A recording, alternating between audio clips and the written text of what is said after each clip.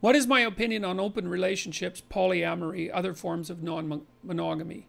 Well, I think that as a medium to long-term strategy, they're completely untenable, because human beings, as far as I'm concerned, are fundamentally pair bonding. And, you know, if you're just talking about casual sex, first of all, I think casual sex is a contradiction in terms. I don't think there's anything about sex that's casual, and I think that people are deceiving themselves badly whenever they think so.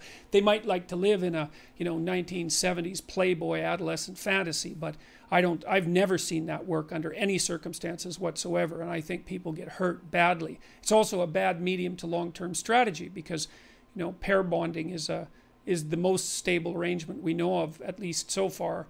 Well, I won't even put it that way. It's the only stable mode of being that we know for the long run, and that's especially the case when you bring children into the equation.